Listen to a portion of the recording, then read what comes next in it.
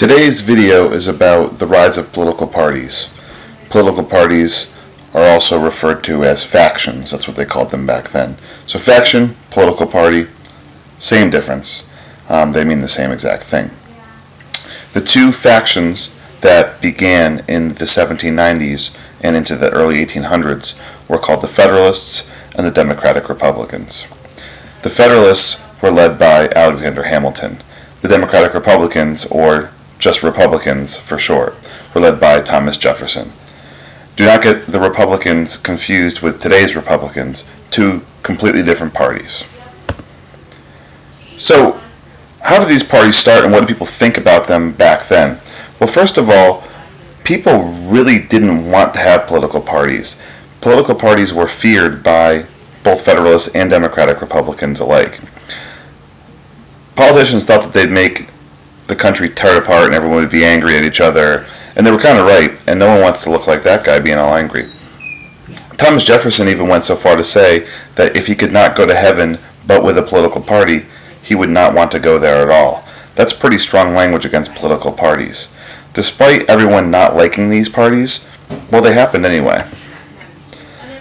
The first thing that started these parties to form was the Constitution. As you've already learned, there was two different ways to look at what the Constitution allowed the government to do. First of all, there was what was called strict interpretation, and that was the Democratic-Republican way. You only do what the Constitution says. This was already learned in our previous topic with the National Bank. Because the Constitution did not say there could be a bank, well, the Democratic Republicans didn't think it was illegal to do so. That's a strict interpretation. You only do what it says. The opposite point of view, or the point of view of the Federalists, was loose interpretation.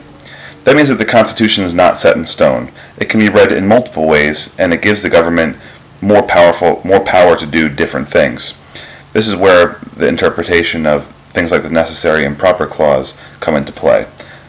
Hamilton and the Federalists liked this, and they thought that the Constitution should be read loosely, not strictly. Another difference between the two political parties is who should be involved and who should make the choices.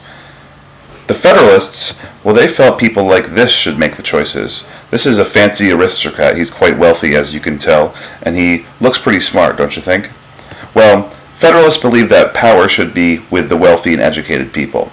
They should be the ones that vote. They should be the ones that participate in government. And the people that aren't wealthy and aren't educated, well, they don't know how to make good choices, so they shouldn't be included. So if the Federalists were around, this would be the type of person that would be in government. The Democratic Republicans, or just Republicans, they thought differently. They thought that all people, even poor and uneducated, should be able to participate in government and have a vote. Here is a dramatic farmer. I think he's playing it up for the camera, pretending he's poor, but you get the picture.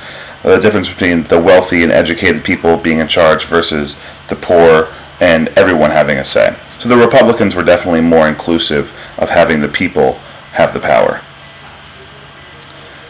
The Federalists, they believed in a very, very strong national government. As you could see from their loose interpretation, by loosely interpreting the Constitution, you give the national government more power. The criticism was, of course, that that was kind of like a monarchy, which they already overthrew before. The Republicans, they were in favor of state government having the power. The criticism against that, of course, was that we already had a government where the states had the power, the Articles of Confederation, and things like Shays' Rebellion and other problems existed. So neither side had a perfect argument. Another really, really big issue between the two sides was who to support, England or France. England and France were at war with each other, and they pretty much are at war with each other for the duration of our learning this year. They're always at war, England and France. England wanted us to support them, and France wanted us to support them, and they both had good reasons why. First of all, 90% of our trade happens with England. 90% of the goods that we produce in America back then go to England, and 90% of the imports coming in from other countries came from England. So England had close economic ties to us, and it made sense financially for us to support England. France, on the other hand, helped support us when we went to war against England. So they thought that we owed them a favor, and that we should support them in the war against England. course, Federalists, they would support England because they were the ones doing the trading, the shipping, all the different money type stuff. So they didn't want to make England mad and go to war with them because they'd lose all their business. Republicans, they supported France. They had no reason to support England. They didn't make money off trade with them, and they believed that since we fought against England and France helped us, then we should help them. So that was a really, really big issue, and that will continue to come up more and more as we learn more about this topic. Also, what was going on in France was they had a revolution of their own. They killed their king in a guillotine, as you see pictured here, Louis XIV. So they overthrew their king, just like we overthrew our king. So France really thought that we should support them in their quest to give liberty to their people. And of course, the Republicans were really big on giving liberty to the people, as you saw that the Republicans wanted to have the people have more say in government. This is a little bit of a review.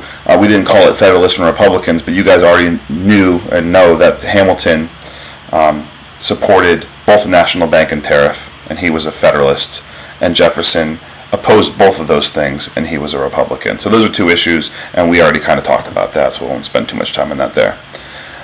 I think you can probably guess this one too. The Federalists, being from the North, they supported factories, and they wanted to support legislation and laws that would improve factories, kind of like the tariff that we already talked about. The Republicans, they were from the South, and they supported increased legislation to help farming and other agricultural things. So why does this all matter? Well, factions were feared at first, even by Hamilton, Jefferson, Washington. Nobody wanted factions to start, but they happened anyway. Each faction felt differently about all the major issues. So as we go on in our unit, you're going to learn about every single different major issue that faced the country, and you can pretty much get ready for one side to think one way and one side to think the other way. The unity that existed between the states after creating the Constitution was quickly replaced by arguments between politicians, between Federalists and Democratic Republicans.